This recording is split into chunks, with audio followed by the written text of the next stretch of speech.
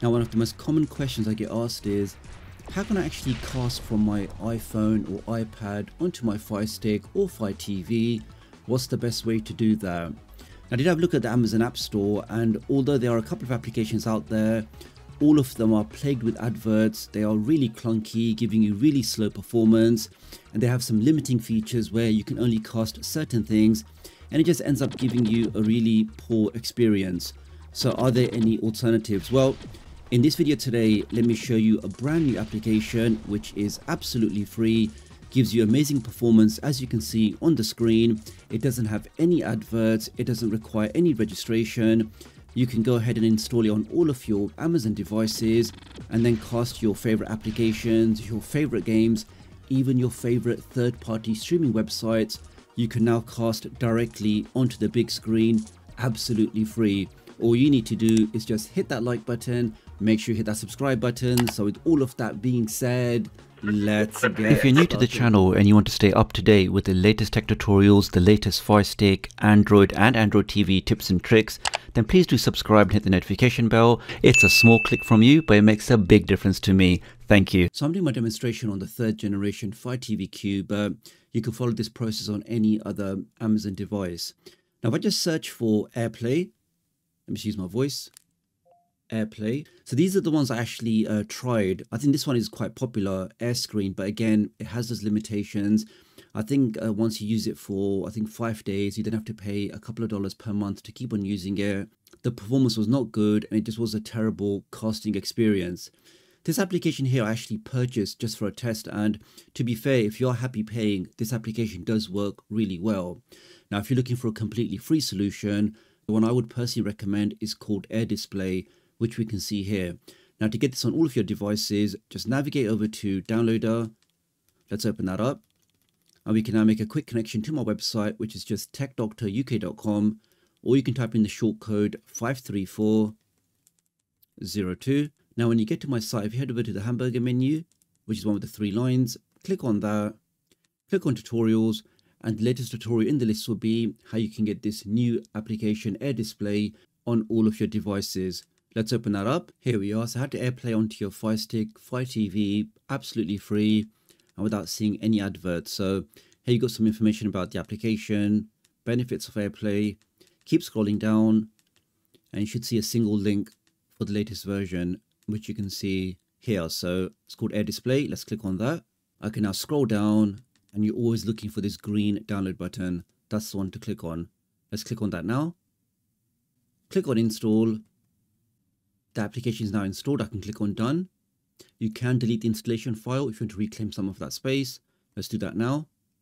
Click on delete. I can now press the home button. Let's now navigate to my applications library. Go to the bottom of this list, and here is the new application there. Let's open that up. Now by default, it comes up with the name AirDisplay. This is basically your AirPlay name, and when you look on your devices, your iPhones, your iPads, or other iDevices, you'll see this as an option as a target to cast your application or your service to. If I now go to the top right and press select, here for example, you can actually customize the name. So let's click on that. Let me actually just type that in fully. So my device now has the name AirDisplay tdoctoruk. Click on next, click on OK. It will prompt you that you want to restart the service. I can click on OK. Here, for example, we can see the service is enabled by default. Now the Google Cast, I'm guessing I'm doing this onto a Fire TV device. That's why the Google Cast option is not enabled, but I'm sure if you install this application onto a Google TV, Android TV device, you probably have the ability to enable that option as well. In fact, if you do install this on one of those devices, do leave me a comment below, let me know how it worked. That's pretty much it, guys, in terms of configuration. I can now press back. Let's leave that on the screen. I can now pick up an iPhone for a quick test. If I now swipe down from the top, is this icon here, which has the small squares. Let's click on that. And it now shows me all of the devices available to cast to. And I can see the first one on the list is AirDisplay tdoctoruk. I can now click on that. In fact, let me just show you how fast it is. So if you look at my finger here, so 3, 2, 1, go. And that's what I'm talking about, guys. So some of those other applications that I tested out, you'd click on it, it'll take about 10 to 15 seconds just to connect. Even after it's connected, it'll give you really sluggish performance, and it was just a real bad experience. But you can see with this application, it's super fast. I've now connected. You can see now as I swipe left and right, it's super fast, super responsive. I can now start any application. Let's try this chess game. I can now flip my phone sideways, click on start game. And you can see now as I click on something, it's super fast, super responsive. And I can now enjoy playing these games on the big screen. Take that.